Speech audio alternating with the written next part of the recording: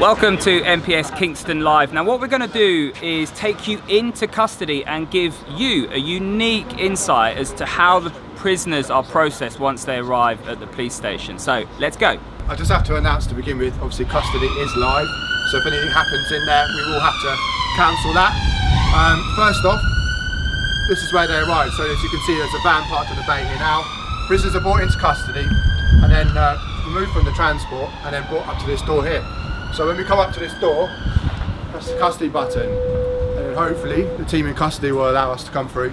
This has taken a lot of work and a lot of live planning, because obviously it's an operational custody suite. So hopefully the door will answer shortly. What we're going to do now is I'm just waiting for the nod. Yeah, I think. Can I just interrupt and say, get a shot of the custody suite before I hand you over to PCLS. It's quite a daunting experience. A gated door.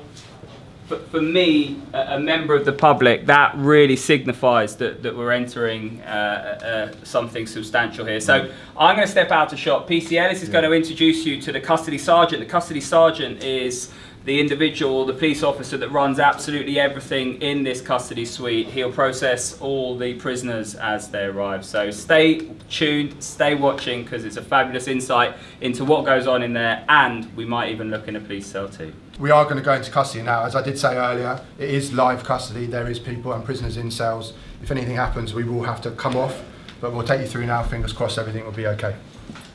So. They're also asking, who is it that's behind us? Camera crews. That's a bit of a secret at the moment. More will be brought into that a bit later on. So I'd like to introduce you to Sergeant Rees. He is in charge of Kingston Custody today. He is looking after all the prisoners and responsible for everyone that's here. So, Sarge. Hello there. When somebody's arrested, it's this one, is it? When somebody's arrested, they'll come up the ramp here. They'll normally have to wait in the holding room, which is in there, because it's quite a busy custody.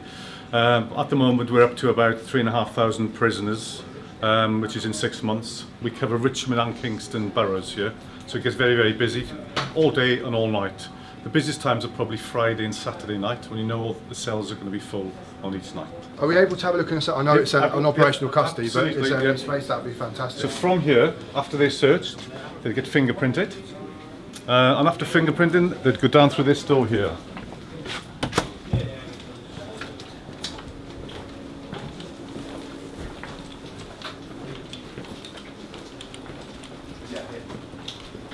Double check there's nobody in here.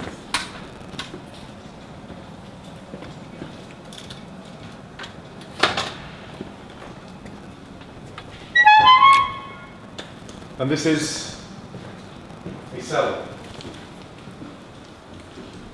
All the cells in Kingston have CCTV. The toilet area isn't covered by the CCTV, but everywhere else is covered by CCTV.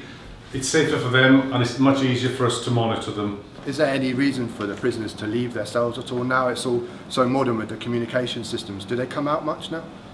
Yeah, they'd come out to be interviewed in the main.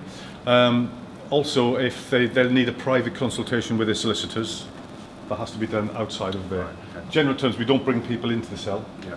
We bring them out. Fantastic. And once the fingerprints are done, they get sent off to a big computer and checked, and we'll get the result back literally within 10-15 minutes, depending on how busy. Yeah, so it compares it to the crime scenes as well, doesn't it? Yes. So if you know, watch the red strip.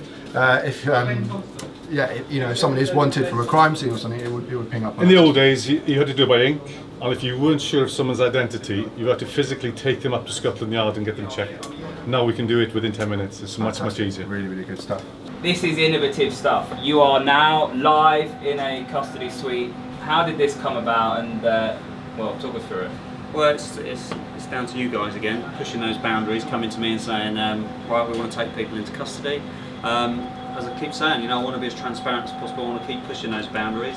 This one was a bit more challenging because it's not been done before, so there's some negotiating done. But the team that now run custody, because I don't actually run the custody suite here, it's actually run by Met Detention, which is another command, and we negotiate with them, but they were really, really open to people coming in and having a look around. Obviously, there's risks involved in it, seeing prisoners, etc., or something happening while you're in custody. But again, I think those risks are balanced against that transparency bit I keep talking about. Let the public have a look around the custody suite. Hopefully, the first time and only time they'll ever see it. Yeah, well, it's certainly my first time in a custody suite, and what a fabulous insight to actually look around at a police cell, and I can tell you now that there are prisoners out there being booked in as we talk to you on camera, so that is how functional this custody suite is.